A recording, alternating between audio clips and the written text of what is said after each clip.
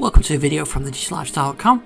New Windows 11 build to look at. This is build 22616, Windows Insiders on the Dev and Beta channel. In this video I'm going to look at what's changed, what's new in this build. First I want to mention that Microsoft call out particularly to say that the window for switching between the Dev channel and the Beta channel is closing soon. So at the moment the Dev and Beta are getting the same builds, but pretty soon the Dev channel will go off on a higher build number, and that will get more experimental builds, and this Beta channel will be refined down to what will be the 22H2 update, which I think is probably pretty much done now.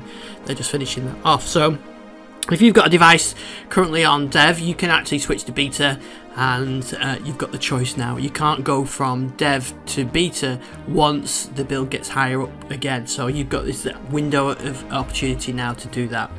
So what's changed in this build? Well, first they fixed the show hidden icons flyout. Actually on my machines I didn't have that bug, but I know a lot of people did, so that's there now. That still works.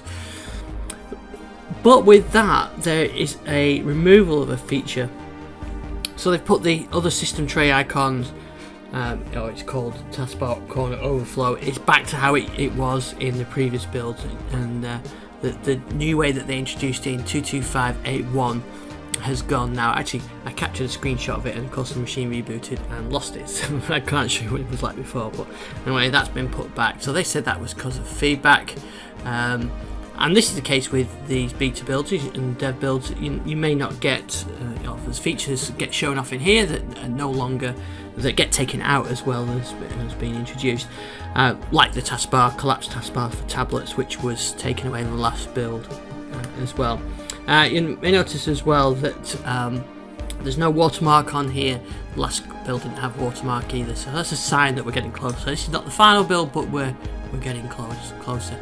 Another thing with this as well, if you do a clean install with this build and you sign in with, if you're Windows 11 Pro, and you have to sign in with a Microsoft account and internet connectivity when you're setting it up for personal use. If you choose work or school, you're okay, but for personal use you do. Right, so what other features have changed? Now, they've fixed some issues with Explorer exe that would degrade over time. So you know, you're using Explorer and it would take up more and more RAM, and they fixed that. And I thought I'd show you that this is the file, the Task Manager updated in the previous build with the sort of the theme colours now. So they've done quite a lot of work on Task Manager over the last few builds, and you can see this all together now here. It's got that Windows 11 style UI on there. Yeah, Windows Explorer is working fine on there. They fixed some input issues with Japanese inputs. They fixed some issues with widgets crashing, and they've fixed some issues with quick setting crashing as well.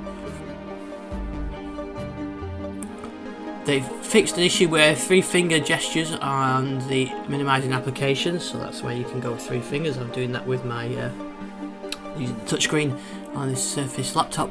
That would cause animations to crash, and they've also fixed some blue screens as well, and some taskbar issues.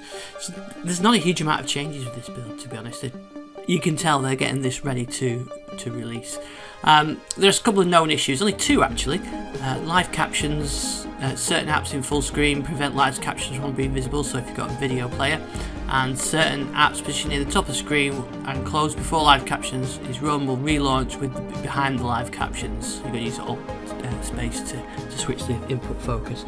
But that's it actually. There's not a huge amount of known issues with that, which is quite a good sign, because once you get to release they need to get rid of all these known issues. I don't think we're that far away now, so again, if you're on Beta or Dev, just think about which rings you want to be on. It's really easy to change at the moment, but going forward you won't be able to do that, so think about that now. Thanks for watching this video. I've got more videos on Windows 11 and other things on our YouTube channel. Like and subscribe if you do. Thanks for watching.